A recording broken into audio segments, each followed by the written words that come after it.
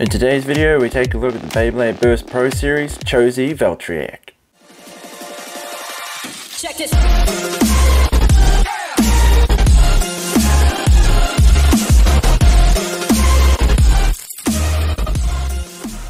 Hey there Bladers, Kiwi Blader here, and in today's video we are taking a look at one of the three new Beyblade Burst Pro Series Beyblades. So the model we have today is the CHO-Z Valtryek. So the Beyblade boxes on these are actually really well styled. So they're actually trying to be as true as they can to Takara Tomy style packaging and to try and replicate the Beyblades made by Takara Tomy.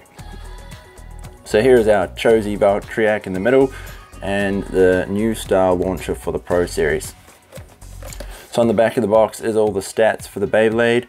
So you can see that this Valtryek is extremely powerful in terms of its attack. So it's got a really big amount of dots there. The burst will vary based on whether you can get the burst blockers out. This Beyblade doesn't have any defensive capabilities. It's extremely heavy, so that's a bonus as well. It's got a fair bit of agility, but I suppose it could be slowed down by its weight, and the stamina ranking is 1. So here is the exploded view of our CHO-Z Valtryek. You got the energy layer up here with the burst blockers, the weight disc underneath it, and the driver that is not actually the one for this. It's supposed to be an evolution driver, but I suppose in this one they have given it this driver, which is a bit of a shame, but I suppose it is what it is. If you do have some Takara Tomy parts around or an evolution drive from a Hasbro, you could probably fit this on to get it back to its original setup. Okay Bladers, so that's a quick rundown on the box and the stats. Now we just need to take the Beyblade out of the packaging and have a look at it up close.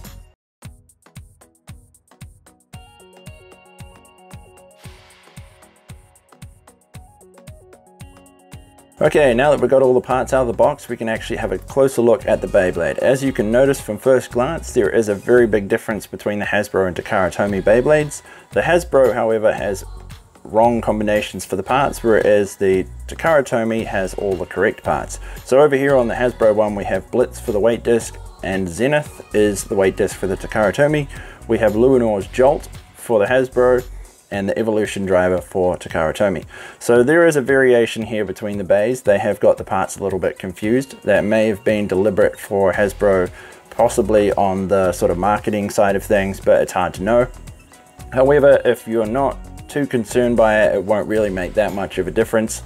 If you do end up being a collector who wants everything to be correct, it shouldn't be too hard to find the correct parts. As for the layer though, it is neat to see that the Hasbro bays now include teeth.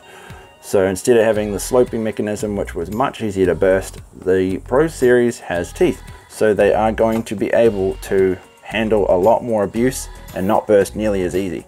Also, the energy layers do have metal on them now, whereas the original Hasbro Beyblades, these were actually plastic. So that's going to make a massive difference in the look and feel of the Beyblade as well as the performance. The driver for this Beyblade is also now rubber. So instead of plastic, you've actually got more of a rubberized feel to the driver. So it is more true to the Takara Tomy release.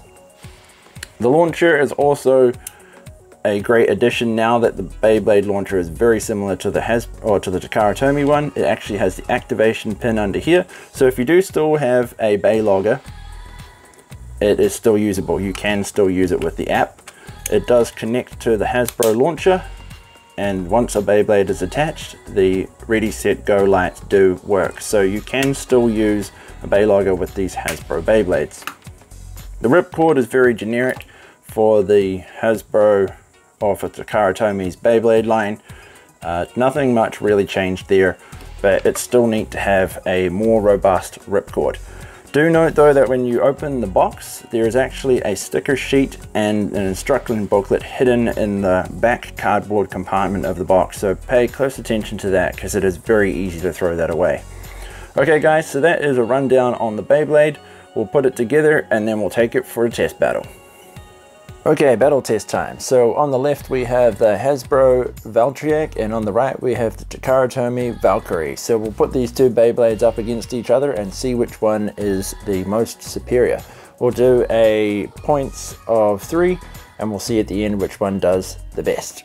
Okay, CHO-Z Valtryek first. 3, 2, 1, go shoot.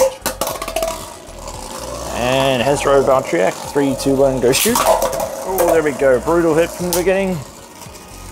It's kind of hard to tell which one is which, but I'm gathering the one in the middle is our Takara Tomy, which is taking the first hits, slowing down. And the first round goes to Hasbro. And on to round 2. 3, 2, 1, go shoot. Go shoot.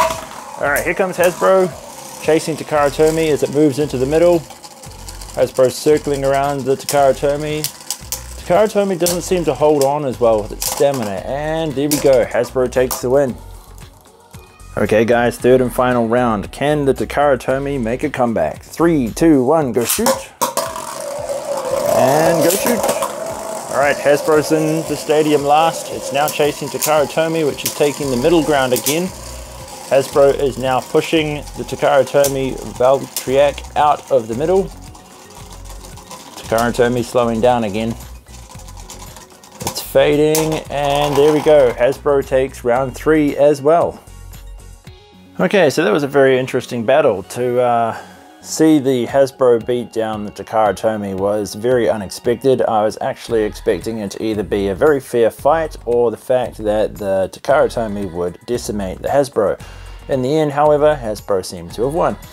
So to wrap up this video, I will quickly show you guys the QR code. So if you don't have this Valtryek yet, you can use it in the Beyblade app. There is the code for the launcher if you need it. So just pause the video and scan that in.